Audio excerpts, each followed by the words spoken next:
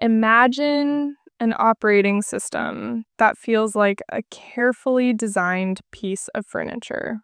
Every curve, color, and motion chosen to make you feel at ease. That's the first impression Deepin 2025 gives. Not just an update, but an aesthetic rethink of the desktop experience. From the moment the boot animation finishes and the login screen fades in, Deepin makes it obvious that design is the star here. Beneath that beauty, the team behind Deepin rebuilt large parts of the desktop environment to deliver smoother animations, more consistent iconography, and a control center that feels both modern and intuitive. The new DDE, reworked for fluidity and polish, smooths out rough edges you didn't know you were tired of. That visual and interaction refresh is not just skin deep. It's meant to make everyday actions faster and more predictable.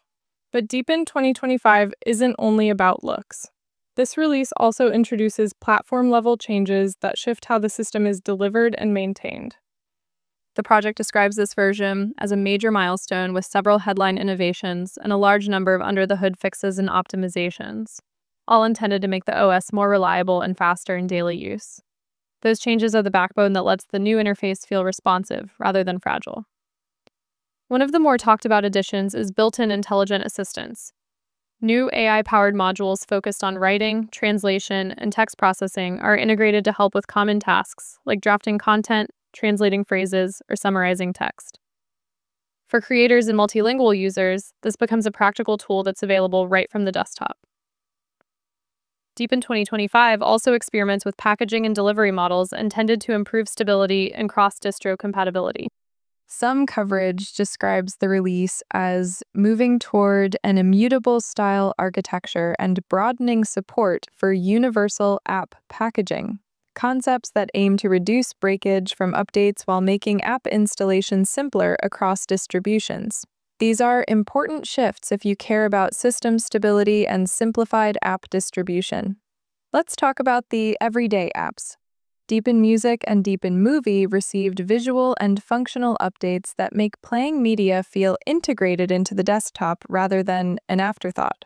The Deepin Store has been expanded and reorganized to make discovering quality apps easier, and utilities such as the System Monitor and Screenshot tool are more tightly integrated into workflows. If you like a curated, consistent experience, these refinements matter. Multitasking and workspace management feel notably improved.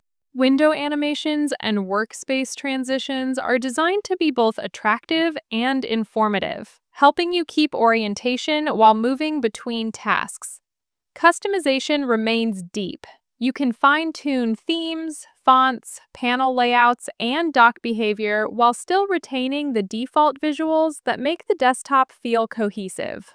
No review would be complete without mentioning trade-offs. Deepin's codebase and ecosystem are large and opinionated, and that complexity has in the past created friction with some upstream distributions and reviewers. There have been public concerns and actions taken around packaging policy and security review in other distributions. So if you are deploying Deepin in a security-sensitive environment, it's worth researching those items for the latest status and mitigations.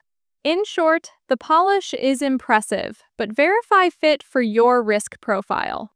So who is Deepin 2025 for? If you want a Linux desktop that prioritizes aesthetics, a consistent application ecosystem, and desktop features that feel finished out of the box, Deepin is one of the most visually compelling options available today. If you're a creator, a newcomer to Linux, or someone who values an elegant daily environment with practical AI helpers, Deepin 2025 is worth trying. If you're maintaining servers or need the tightest security posture possible, treat it like any other distro and evaluate accordingly. If you want to try it, back up your data, test Deepin in a virtual machine or live session first, and explore the new control center and DDE settings. That's where the experience really reveals itself. If the interface clicks with you, the rest of the system is designed to support that feeling with performance and convenience improvements.